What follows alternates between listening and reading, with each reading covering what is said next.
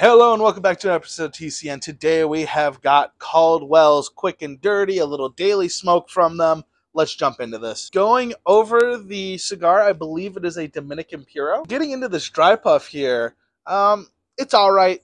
It's minerally, a little bit of wood. To me, it tastes like how most Dominican tobacco tastes, which to me it's mineral and wood.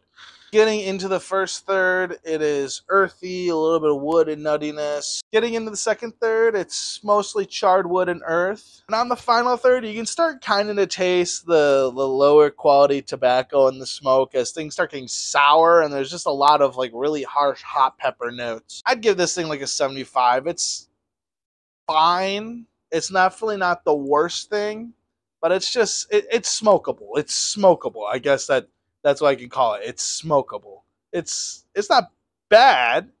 Great daily, I guess, but I'd take a lot of other stuff over this. Price range, I don't really have anything for brick and mortar, but online it looks like they're about $30 for a 10-pack, $29.99, so I guess not bad. Like I said, maybe a good daily smoke if you're really into Caldwell. Me, I'm not the biggest Caldwell smoker, so for me, these are just less than stellar, but not the worst.